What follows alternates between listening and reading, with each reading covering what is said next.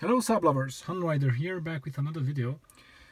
In this morning quickie, I will update you guys on some of the repairs that have been carried out during my stay in Bangladesh. First of all, the seat heating buttons have been replaced. My mechanic friend basically stitched two new buttons together from four. So I had two original ones and the two that I've ordered. Now the backlighting works, even though on the right side button sometimes it's flaky, so sometimes the light works, sometimes not, but more often it works than not, so for now it'll do. My buddy told me that he used some generic LEDs which are supposed to be green, but in my eyes the left button has a yellowish tint to it and the right button has a red tint to it. I don't mind. I like the idea that they're fixed, they're working, and I even like that there are non-standard colors, so it's fine by me. The other component that has been changed was that ignition module that is behind this key barrel. My friend told me that he did extensive tests and it seems to work alright. In my opinion, since this module has been changed, the engine fires up more eagerly, but it might be just a placebo, so I'm not sure. The most important thing is that the part that I've bought very cheaply seems to be alright, and I'm very happy with it. The next item on our list is this vent control knob.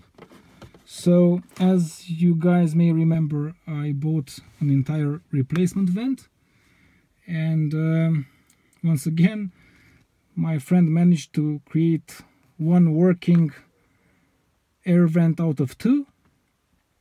He also did a beautiful cleaning job. It seems that it's way more cleaner than this on this side, so that's just a testament to the kind of work he does. And last but not least, the center locking system has been fixed. Unfortunately, the previous owner, or someone at least, when the car wasn't mine, did some very shoddy electrical work. So below here my friend tells me that there is a standard module that controls the central locking. That's why, even though if you don't have a remote, when you use the key on the driver door and on the passenger door, all doors should lock and unlock. And unfortunately, someone with that very shoddy electrical work managed to ruin that control module, and after that they did some very shoddy wiring. So basically the sensor, which is controlled by this remote control, has been installed somewhere here in the door, and they ran some wires pretty uselessly, my friend tells me. Anyway, the entire central locking system was a mess. My friend took care of that too, so now it's working okay. I did have some problems with one of the motors here on the right door, the right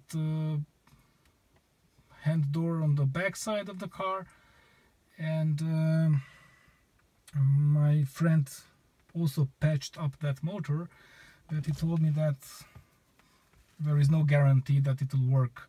For the moment it works. What I've noticed yesterday was that when I locked the car, this door didn't lock at some point, but it only happened once, so I'm hoping that it will work for quite a while, and if it'll break again, then I'll see what I'll do. So basically this is the update I was planning, and I'm happy. So slowly but surely I'm confident that I'll bring this car in a very okay state. And Once again, say hello to my girlfriend, and see you in the next video.